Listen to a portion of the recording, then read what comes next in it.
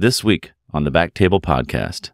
This is complicated socio-cultural construct that we really can uncover and learn a lot. I mean, I recently saw a couple, she was coming in pain with sex. They weren't communicating about it. I'm like, go read my book, go see the physical therapist. She comes back and she's like, we've been married for 45 years. We're having the best sex of our lives now. Thank you so much. She's like, we started talking about it. We communicate. We try new things. Like, it's okay to try things and fail, right? But like, I get the wins coming back. Like, I've saved marriages repeatedly, right? And I'd say, to me, that is more satisfying than seeing if I can get a semi-erect penis 20% better.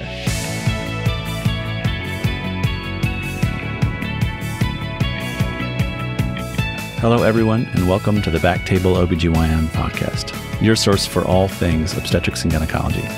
You can find all previous episodes of our podcast on Spotify, Apple Podcasts, and on BackTable.com.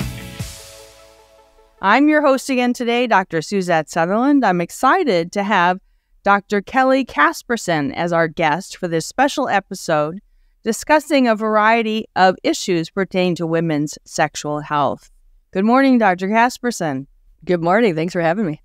Let me tell you a little bit more about Dr. Casperson. She is a urologist who practices in Bellingham, Washington, which is a couple hours north of Seattle, where I am. She's a fellow Minnesotan, yay. She specializes in all things that have to do with pelvic health and has a very special interest, as I said, in women's sexual health. I think it's probably fair to say that Dr. Casperson, during her years in practice, noticed there was really a paucity of really good quality information that was digestible and readily available to women, especially in the area of sexual health. And so she started her own, I guess you could call it, educational mission to educate women about sexual health. She started her own podcast, which she appropriately called You Are Not Broken. And with that, she turned that into a book and has also done a TED Talk. So kudos to you for all of that success. That's really very exciting. The podcast and the book has been on the top of the Amazon viewer list as well as the bestseller list for some time. So it's really a wonderful resource. So I wanted to ask you, Dr. Casperson, about that. Tell us a little bit more about your journey with that. I know that there are many of us in practice who get frustrated. We feel like we pull the cord and we say the same thing all the time. And you turned that into something wonderful by doing this podcast to educate patients and then a book. That was really wonderful. How did you do that, and what resources did you feel you need in order to actualize that dream? Yeah, well, I mean, I joke now that I worked really hard to not work hard at all in clinic. So people will come to me and I'll be like, go listen to this episode, go read my book, come back. Because I don't have to repeat myself because I've created these amazing resources, right? But I joke with that. But about 7 years into my career, I was getting very bored. I was like having an existential crisis. Like, I'm just going to see recurrent UTIs for the rest of my life. What am I doing? This is easy. I'm bored. And really, I think the universe knew that the time was right to like have lightning hit my brain. And that was in the form of a patient who I had cured her bladder cancer, and we became friends. And I was seeing her once a year, just your once a year checkup. She was doing great. She was crying in my office because of her lack of sexual relations in her otherwise wonderful marriage. And as I was handing her a box of Kleenex, the lightning struck and it said, urologists are so good at taking care of erections and men's sexual health. What do we know about women? Who's taking care of the women? And really, it was my inability to help her, a person I very much cared about, that sent me deep diving into the sex med literature for females.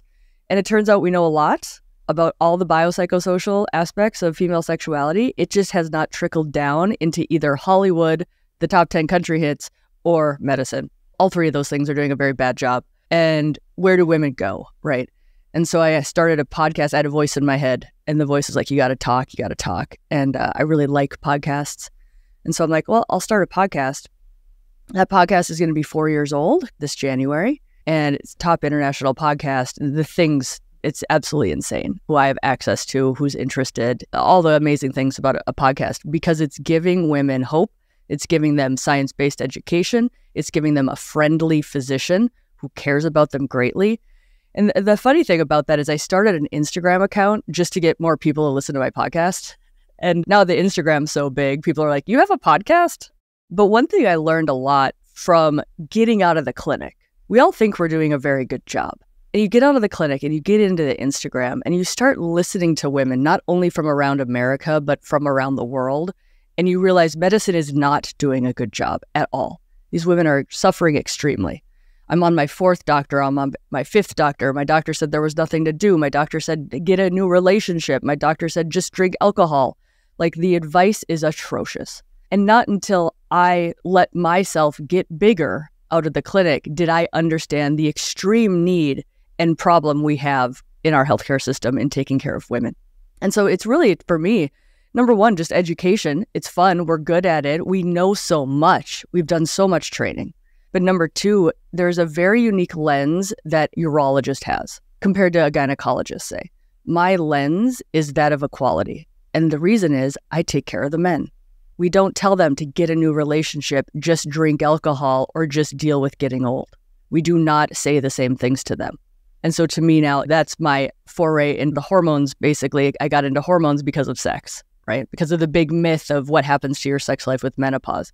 And to me, this is equality. And until everybody's treated the exact same as far as hormones and sexuality goes in healthcare, I've got a lot of work to do. So thanks for having me. Yeah, thank you. So, well, that brings me to my first real thoughts about this is that, so we know there are so many men's health clinics all over the country. You can't get online without seeing something about how it's going to make your erection bigger and all that. And, you know, that's wonderful that men have resources, but there's really such limited stuff for women, and the focus is just not on the women at all.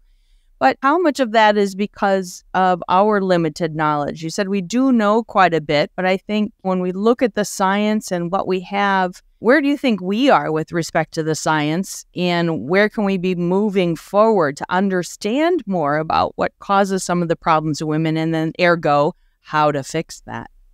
Yeah, I mean, urologists and physicians in general, we're in the same pool that everybody else is in. And what that pool is a really crappy sex education system, right? We got a disease and pregnancy prevention plan. We never learned to communicate. We never learned that there would be roadblocks and bumps and difficulties, right? So we are just as awkward. And most medical schools, and there's data on this, most medical schools do not provide good training in how to communicate to patients about sex. So it's awkward for everybody. And doctors really haven't done a good job of like making up for the deficiencies that we got along with everybody else in terms of sex ed. So really talking about the bias of like, do we let women be sexual? Are they sexual beings? Do we think it's a problem when their sex life is different than it used to be? Do we judge them differently than we judge men? And really thinking, even the biopsychosocial, right? For once Viagra got invented, like this was a blood flow problem. And we really ignored the relationships, the stress, the anxiety, the performance anxiety, the stress that can affect erections, right? We kind of really made it biologic. And I would argue in the female domain, and again, I'm oversimplifying, but we really make the female domain like, you're just stressed, you're just anxious. And it couldn't possibly be a blood flow problem, couldn't possibly be a side effect of your diabetes, couldn't possibly be a side effect of your antidepressants, right? Like we've taken the biologic out of women and made it all about their brain. And so really making sure we're thinking of both humans in the biopsychosocial realm. That's a great point. Yeah, you do hear that. I mean, we do know the importance of the biopsychosocial components, and it's not just about how well the parts work, right? That is a piece of it, and the biopsychosocial is another piece, but you can't forgo one for the other. Absolutely. That's a great way to think of it. I appreciate that. So yeah, that brings me to the next thought is that when Viagra came out, I'm old enough to remember when Viagra first hit the market and I was in my training and what it did for men, right? And some can argue it helped the biopsychosocial component for men, gave them confidence, right? But it really wasn't the panacea for women because most women don't have the same biological problems so that the men do as well, although there are some issues there. So when we look at female sexual dysfunction, what would you say in your practice that you see or your knowledge of what the prevalence data is today? What is the prevalence of some type of female sexual complaints in women? Oh, yeah. I mean, it depends upon age group and how you ask the question and blah, blah, blah. But 40%, it's very similar to male. Erectile dysfunction, 40% by age 40, according to the Cleveland Clinic. Probably the same for females. We're not unique. When we start like, oh, women are special. No, we're not unique. We're humans, just like those humans. And we've got the same issues. And we need to address them just the same. But going back, a lot of people are like, oh, female sexual dysfunction. Some people don't have sex lives, and they're perfectly fine with that. We're never here to say you should be having sex. You need to be having sex. So a big thing about defining female sexual dysfunction is, are you actually bothered by it, right? And the second part of that is going back to how bad our sex ed is. Most people don't know that women don't orgasm by putting something in their vagina. So we're having women in heterosexual relationships having penis and vagina sex, never having an orgasm, faking orgasms. We have a disaster of a sex education. They don't know that the clitoris is important. People don't know where the clitoris is. So you have a woman come into your office, you got to step back and be like, okay, how do you have sex? What is it, an orgasm? You got to ask the right questions, because education goes so far. Like that lubrication helps orgasms, and people are all judgy about lube, right? So we can get into the medications that are available, but I always say I never prescribe a medication on the first date unless it's vaginal estrogen, because they need the education. And that's why I say, go listen to my podcast, go read the book, start learning how to communicate, especially if we are talking a sexless marriage. It's been 6 months, it's been 2 years, it's been 8 years. And I would argue that the advent of Viagra was not great for relationships. It's a disruptor, and we have papers on that. Because when you provide one person out of 2 with better sex and you don't address their partner, whether it's genital urinary syndrome of menopause, pain with sex, low desire, you have created a rift. And I would say urologists are part of the problem, often more than they're part of the solution. When a guy comes to see me for Viagra, I always ask about a partner. Is there a partner involved? Is she seeing somebody? Are her needs being addressed? Have you communicated to her about your plan for bringing home the super penis?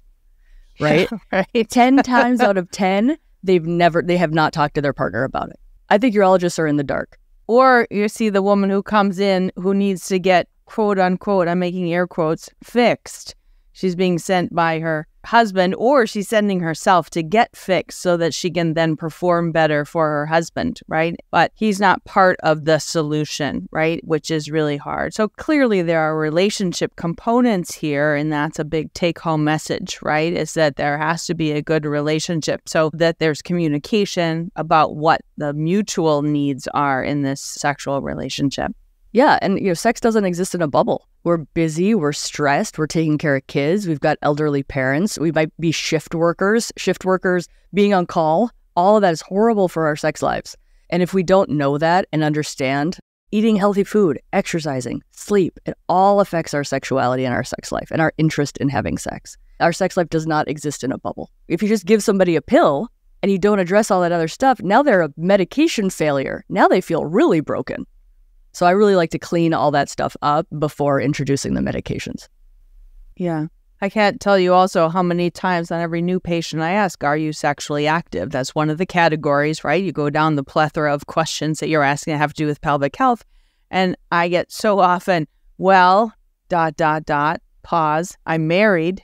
I'm like, oh, what does that mean? Right? We all know in our own minds what we think that means in maybe a woman in her 40s, 50s, 60s. It's alarming to me how many younger women, though, say that too, are in a relationship, have several young kids at home, and say something like that. So it's not just the postmenopausal 60, 70-year-olds that are saying that, right? And that's where I think that we really have an opportunity to make a difference, right? And to try and bring the joy of the sexual, encounter, the sexual endeavors back to the relationship for the woman, not just to be something that she's obligatorily doing her marriage duty, whatever, though. Yeah, I mean, that's very, very important. It's very common. It is not researched enough. I've been begging people to research this because we have a lot of research on consent and these kind of desire in like college students because they're easy to research because they're at a university, right? But as far as like a heterosexual older person, 30, whatever, not in college,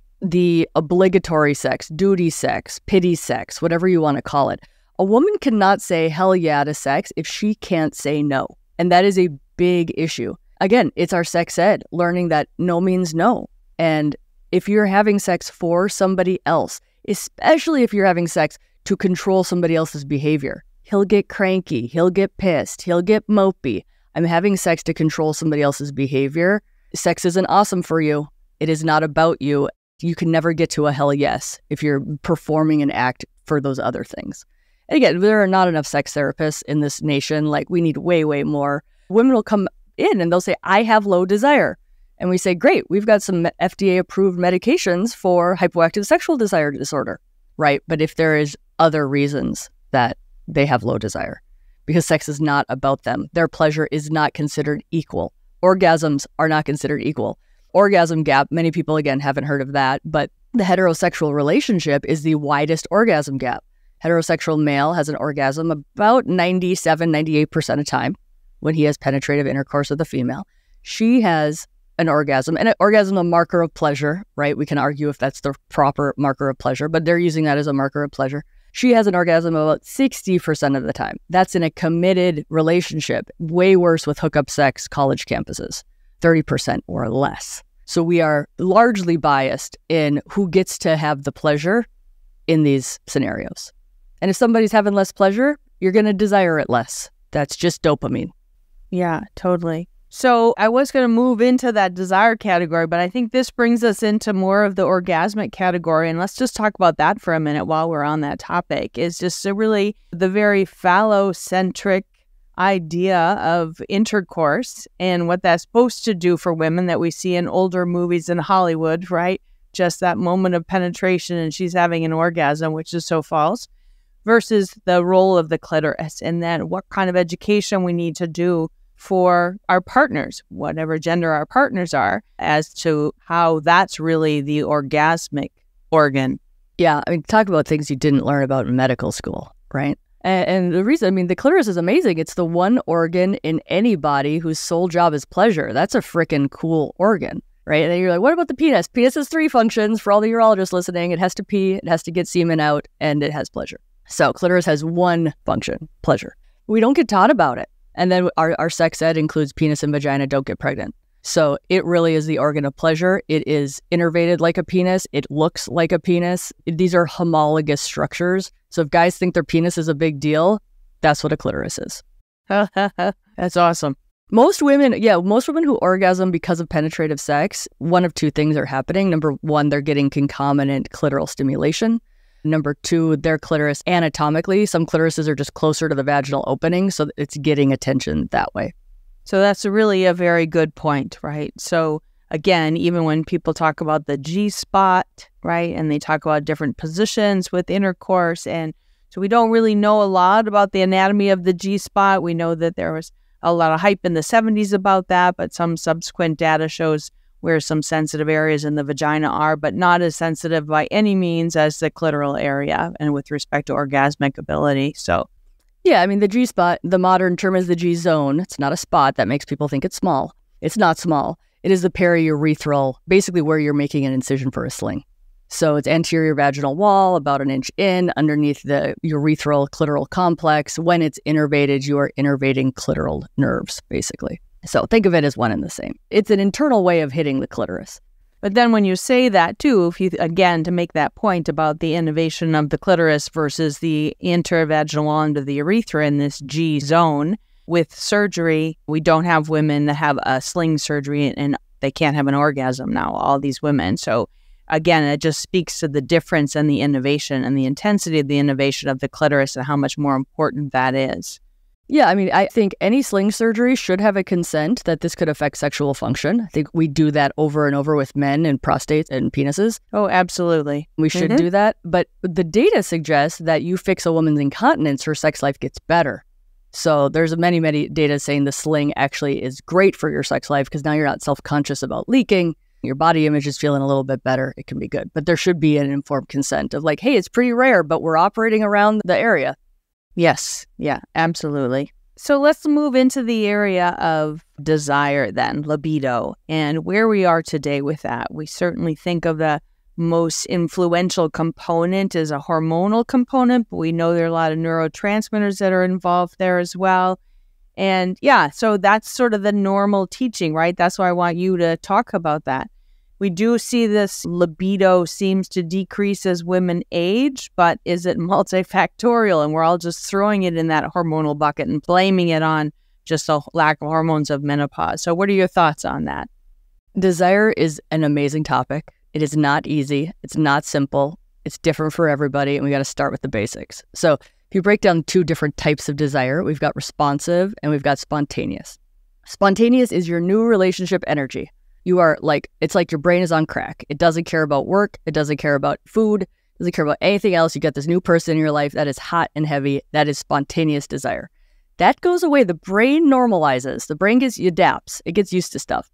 That new relationship desire goes away around 12 months. So in our society, we have put on a hierarchy that monogamous relationships, long-term monogamous relationships, are something that we participate in. That's fascinating.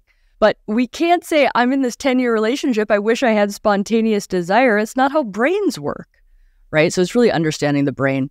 And also, that's what we're sold. That's what Hollywood is. That's what music is. It's really telling us that spontaneous desire is the default. One might argue it might be the male default. Testosterone's of 800 will do that to people, but it's really not everybody's lived experience. And it's quite normal to have responsive desire. What responsive desire is I'm busy, I'm at work, I'm thinking about other things, I'm not thinking about sex. But when I'm put in a sexual context, my partner and I are starting to get together, I'm starting to think about it, we're starting to feel it, now I want sex, I'm happy having it, it's a great time. So when a woman comes in and she says, I have low desire, I always say, why is that a problem, right? And the question is, do you like sex?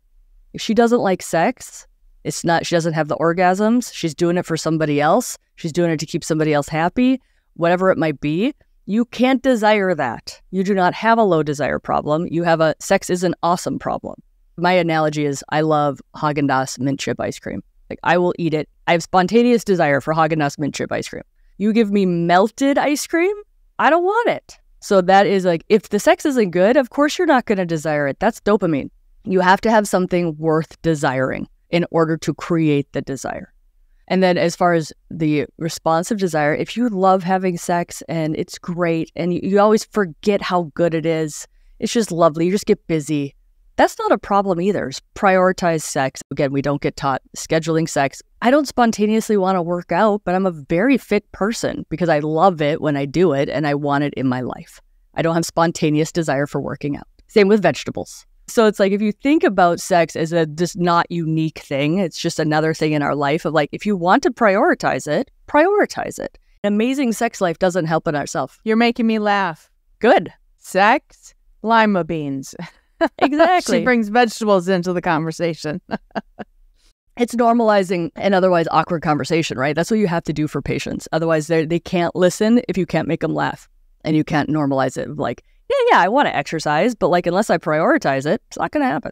But I love it when I do it. I love it in my life. There's an amazing book called Magnificent Sex by Peggy Kleinplatz. And she looked at all these people. She basically said, who's having amazing sex, right? These people raised their hand. She researched them. Not one of them said they had an amazing sex life because of spontaneous desire. That is not an ingredient in a wonderful sex life.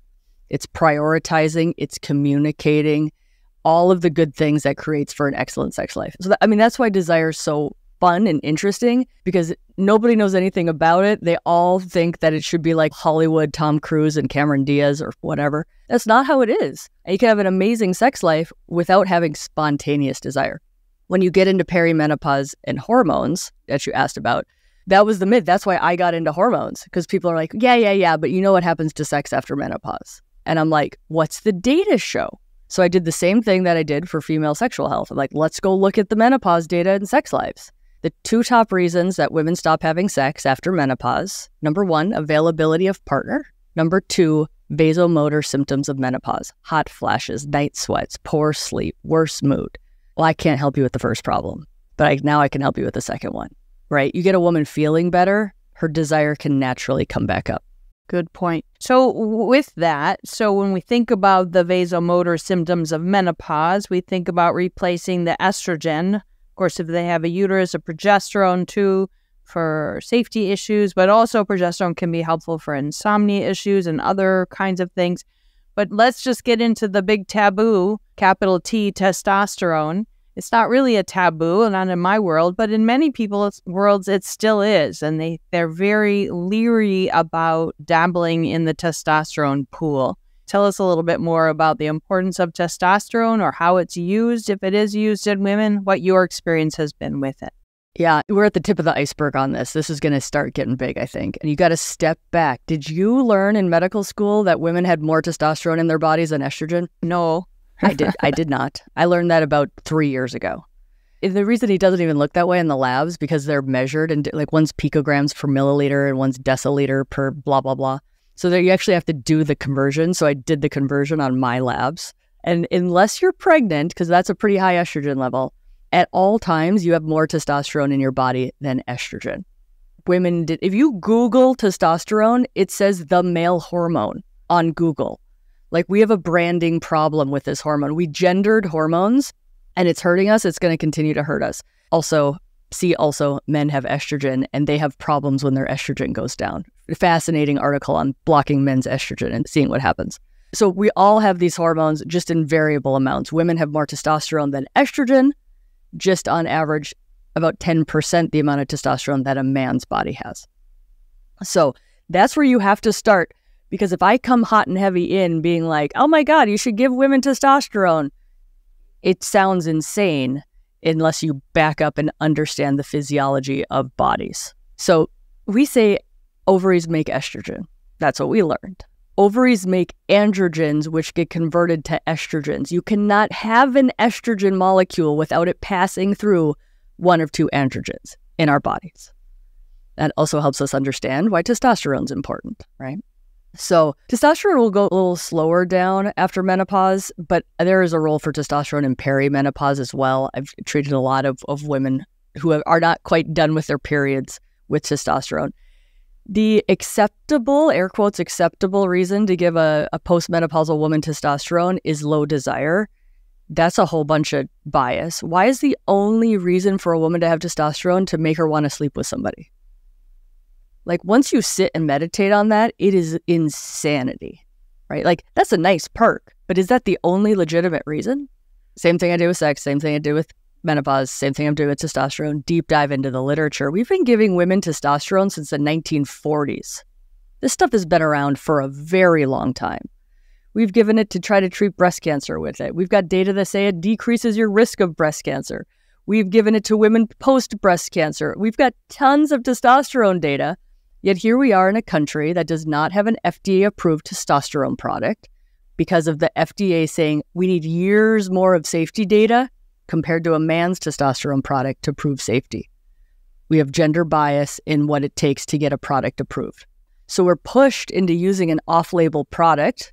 We can use a man's testosterone gel, dose it appropriately for women, or we have to do compounded, or we have to do pellets. People would argue pellets are super therapeutic, so you're going to get a lot more side effects. Some people get benefits. Some people do very well at those higher testosterones, but you're seeing a lot more side effects than if you could appropriately dose a testosterone product with something that was FDA approved. Yeah. So, there was such a hype. Using testosterone for female sexual dysfunction was the term FSD. It's the end of the 90s, early 2000s. I was around then in urology, and people were either jumping on the bandwagon, seeing what was happening with this or not. And we really thought it was going to be something. I know I dabbled in that area, giving women Testim, right? A little, because there wasn't, to your point, there wasn't anything that was marketed for women. And so we used it off label. And it really fell by the wayside, unfortunately, I think. And they were scared to use it. And I think it's because the FDA didn't back it. What kind of work do you think we need to do, really, to get the FDA to listen to the importance of these hormones so that we can get a commercially available product for women? Yeah, I think going back to the 90s, I think the testosterone falling off happened for two reasons. Number one, I think we underdosed testosterone. Right? A lot of studies that tried to get through the FDA, it showed great safety, but not great efficacy. And I would argue that we weren't dosing high enough to see efficacy. And then the other thing is we can't take this big umbrella of sexual dysfunction, throw testosterone at it, and expect testosterone to fix all of it, right? Like, testosterone only helps sexual dysfunction when it's a low testosterone issue. So again, it will not fix your relationship. It will not make you want him more. It will not make you resent him less. So like, you take sexual dysfunction and you're like, testosterone doesn't always work. And it's like, yeah, obviously, right? Like, until you understand the complexities of sexual dysfunction. Same with men. You give men with low erections and low testosterone, you give them testosterone, their erections don't always get better, right? So I always like to say, like, women are not overly complicated. We just don't understand this enough. What we need, it's a fascinating topic because testosterone is a hormone, naturally occurring. You can't patent it. You can patent the way it's delivered, but you can't patent it. What does that mean? That means it's going to require about $1 billion for a pharmaceutical industry to go through the necessary safety studies that the FDA is requiring, again, above and beyond what they've required for a male product. Who's going to pay $1 billion for more years of safety study for basically something that's already generic, just to get it dosed appropriately? So, I'm stuck in a bind, right? Because I'm like, I want more women to have access. I want doctors to feel comfortable that they don't have to be like, take this gel and dose it at 1/10 the dose, which is like super teeny, right? But if you're just going to put it in a pink box and jack up the price to $400 to pay for your $1 billion study, have we actually helped anybody? And what are we going to need to do to get insurance companies to approve that product? Now, one country in the world has a dosed appropriately testosterone product. That's Australia. That company is they're currently doing studies in the UK. And I have heard they're coming to, I got to get them on my podcast, but I have heard they're coming to do studies in America next. So it's coming. But again, for the reasons I said, I'm not sure it's going to be available to everybody. Pink boxes are expensive. Yeah, I know.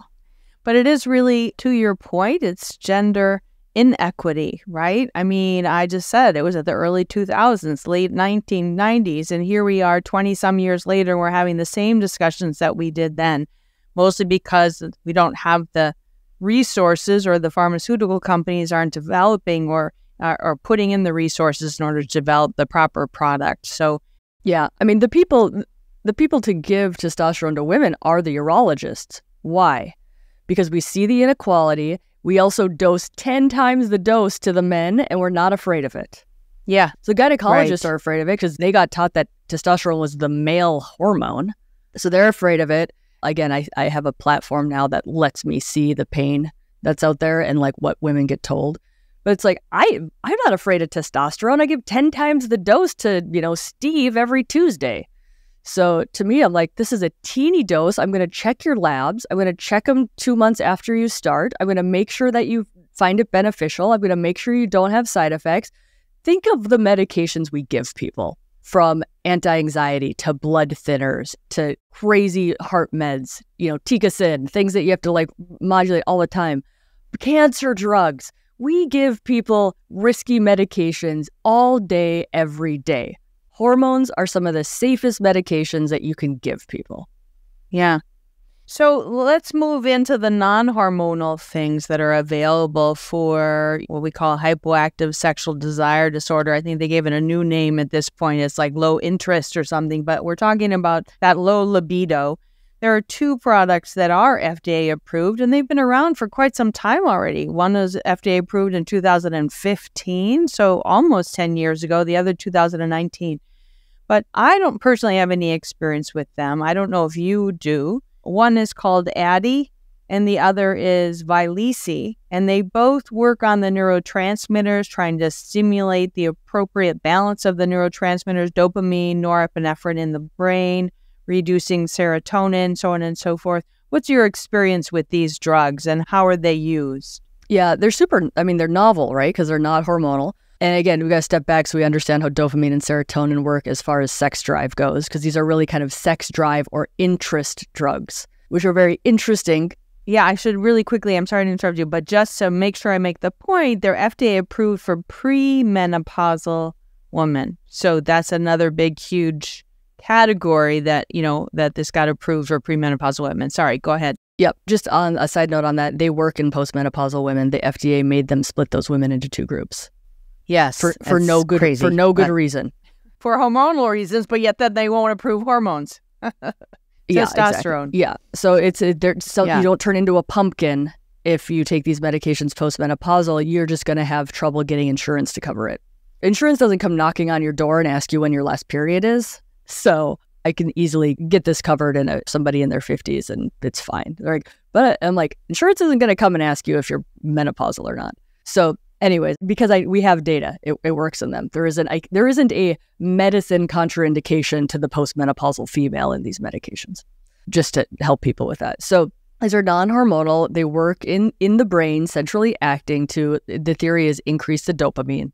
Dopamine is our neurotransmitter of seeking, right? We think we get the dopamine hit when we get the thing, which we do. We get some dopamine with that. But we actually get dopamine released in pursuing the rewarding thing. Our brain needed something to get us to get out of the cave. So it's like, that food was tasty. I'm going to get some dopamine, so I go seek the food. And again, that's where the sex worth desiring comes in. If you do not have sex worth desiring, you do not have a low desire problem. But so that you increase the dopamine, and then you say, I'm a little more interested in sex. I'm having some sex dreams, blah, blah, blah. That's how it works. So there's flibanserin, brand name Addyi, that's being marketed as the little pink pill. It is not a blood flow medication like Viagra, so it is not exactly like Viagra, but it was being trialed as an antidepressant, and it wasn't a great antidepressant, and so they kind of ended the trial. But the women who were not on the placebo said, hey, I kind of like this. I kind of am interested in sex more. It's FDA approved for the desire component of sex, but a lot of women will say orgasms are better. There's a lot of different components of the sex that is better. And to your point earlier, we had talked about the data doesn't say it improves the number of sexual events by much. And that's interesting because how do you measure desire? How they had to do it was they measured the amount of times you had sex. That's different than your desire for sex. But if you take a woman who's having pity sex because she doesn't really desire it and sex isn't that great, and you start her on a med that she says, when I have sex now, I like it, I want to have it, you've changed her life. Even if she is only having sex one more time a month, you've changed her life and the life of her relationship. So it doesn't work for everybody. I'm ballparking this. It's about 60% of people it'll work in. So you got to try it before you know. So for me, it's like my women, they've got to get the education first. They've got to know what this med is for. It won't make you less stressed. It won't make you have less things on your plate. It won't fix your relationship, all these things.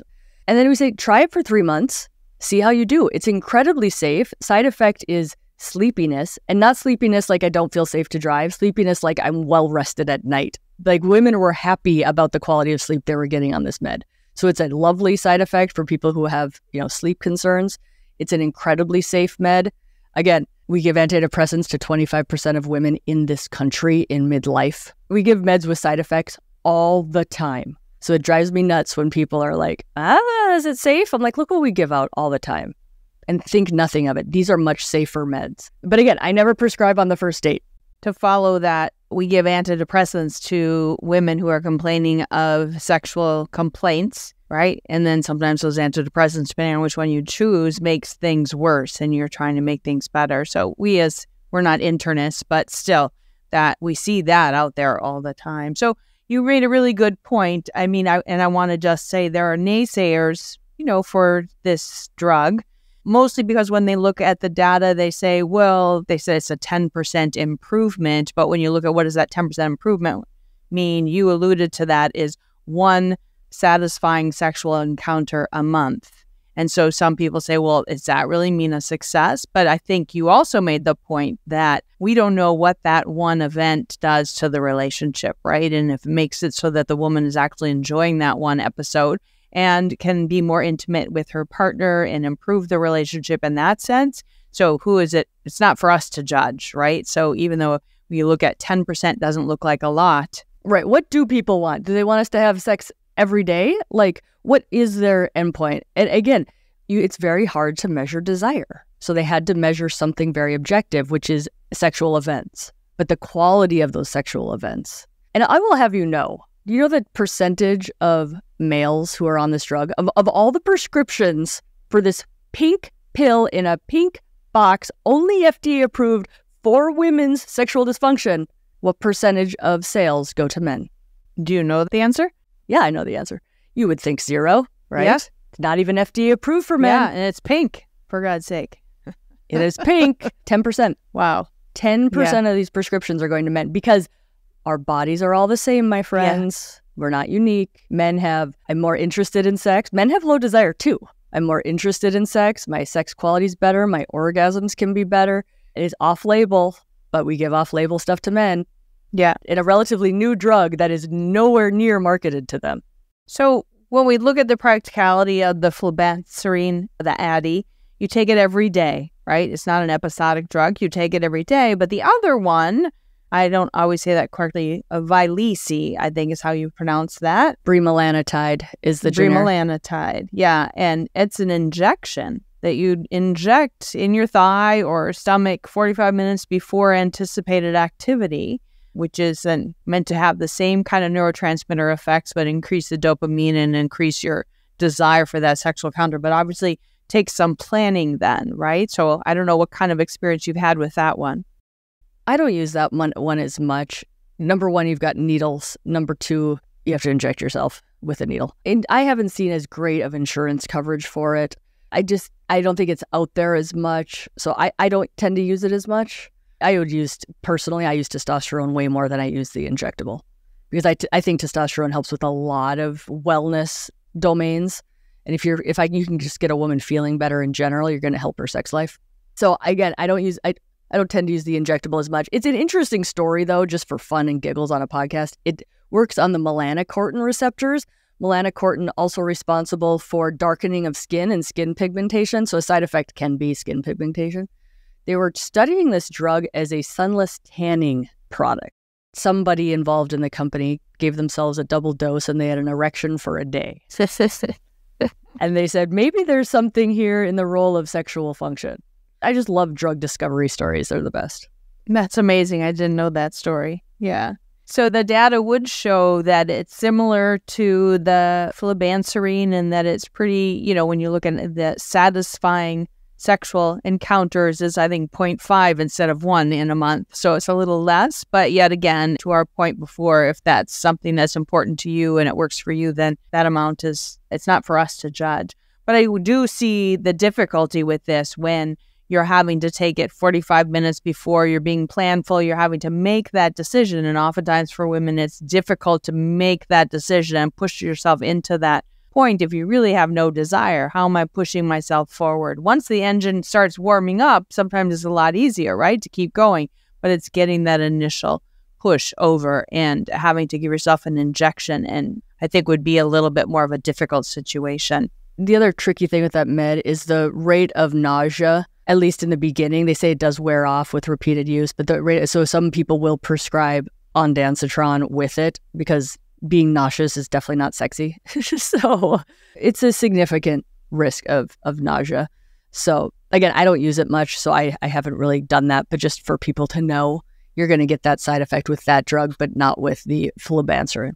Well, thanks. Let's look, one last little area that I wanted to talk about is as urologists, what it is that we're able to do, and then what is it that we're not able to do, but we might have resources at our fingertips. What do we refer out to? So we know people who do work in sexual health, where it's men or women, we know that it's multifactorial and have like pelvic floor physical therapists at our fingertips, or sex therapists for the individual, sex therapists for the couple, so on and so forth.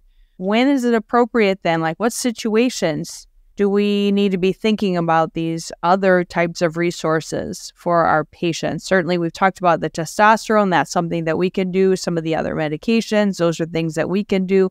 But we can't really help with the more supratentorial components, right? I think we can talk to them a little bit about it, but if they need some counseling or therapy, you must have good sex therapists in your area. And do you have difficulty referring people to sex therapists because maybe the couple doesn't want to do it together? Maybe, I don't know, lots of things going on there. A super good question. I always laugh because apparently the sex therapists tell me like people don't want to come and see them because the stereotype is that sex therapists watch you have sex and judge you. Oh my. That's not what sex therapists do at all. It's a lack of understanding of what the role of a sex therapist is. They did that in the right? 70s with the Kinsey report, but we don't do that anymore, right? Yeah, totally. So pelvic floor physical therapy, any pain with sex, where any pain causes muscle tightness, muscles get tight to try to protect you. That's not always in our conscious understanding. So really seeing people to be like getting comfortable with touch that doesn't cause pain, learning how to relax, the role of the breath, all of those important things. I am not a physical therapist. I am not a sex therapist, and I don't want to be either one of those. So it's part of a team. And I tell patients that. I'm like, I'm a three-legged stool, right? I can do the medications And I got into this. I wrote the book and started the podcast because I'm like, I can make your pelvis great. I can give you Viagra. I can give you vaginal estrogen. I can tell you to use lube. But if you have prejudices against sex is dirty, pleasure isn't for me, I don't want to touch myself, all those things, I can't, that's not my job. So it was kind of the learning more about sex to be like, this is not just hormones and a hole and a hard penis. This is complicated socio-cultural construct that we really can uncover and learn a lot. I mean, I recently saw a couple, she was coming in pain with sex. They weren't communicating about it. I'm like, go read my book, go see the physical therapist. Here's the vaginal. She comes back and she's like, we've been married for 45 years. We're having the best sex of our lives now. Thank you so much. She's like, we started talking about it. We communicate. We try new things. Like, it's okay to try things and fail, right? But like, I get the wins coming back. Like, I've saved marriages repeatedly, right? And I'd say, to me, that is more satisfying than seeing if I can get a semi-erect penis 20% better. Oh, by the way, you can have sex without an erect penis because we can't fix all erectile dysfunction. So sex therapists are amazing. Resources for that, hermanandwallace.com to find a well-trained pelvic floor physical therapist. ASECT, American Association for Clinical Sex Therapists, something like that, asect.org for license. It's rigorous to become a sex therapist. They don't just let anybody hang a shingle. Great resource for finding. And not all marriage and couples therapists are comfortable talking about sex, just like not all doctors are comfortable talking about sex. So really finding somebody who can help that conversation. Communication's huge. So I think the biggest thing is knowing what the resources are, doing a little bit of groundwork to find out who's in your neighborhood, right, who can help you out so that you have an answer for the patient who's sitting in front of you to say, I'm not the one to really sit with you and help you with these things, but here is someone who can, right? Because I think there's so much shame associated when it gets to that point. And that's what I see. And I think just helping the woman get through that shame, that saying, hey, there's no reason to be shameful about this, and it's a common problem. We just need to get you to the right person. And being that source of support for the woman in that sense, I think is really important. So knowing who your resources are in your neighborhood is super important. Yeah, great. Yeah, and if you don't have resources, I created my podcast for this reason. I wrote my book for this reason, because people learn best when they're feeling safe and at home. You know, they can consume it on their time. It's very lovely. And then when they consume those resources and come back, the level of conversation you can have with these people is so much more elevated than if they didn't get that education first. Yeah. So that's great. I created what I thought needed to exist. Yeah.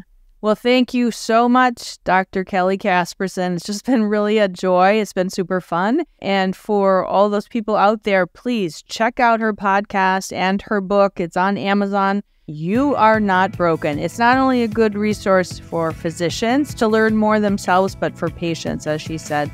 I've used it many times for my patients, so it's really a great resource. Check it out. Thanks for having me. Until next time, goodbye.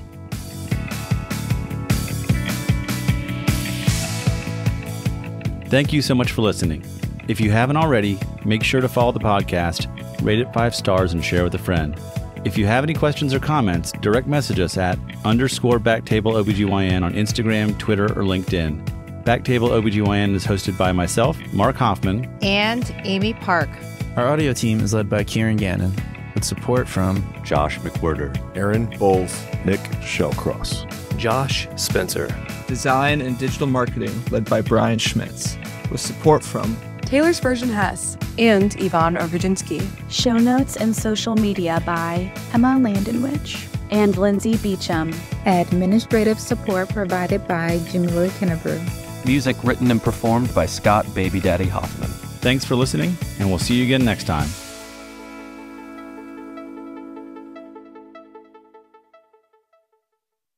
The views and opinions expressed by the hosts and guests on BackTable OBGYN are their own, and do not reflect the views or positions of their employers or any entities they represent.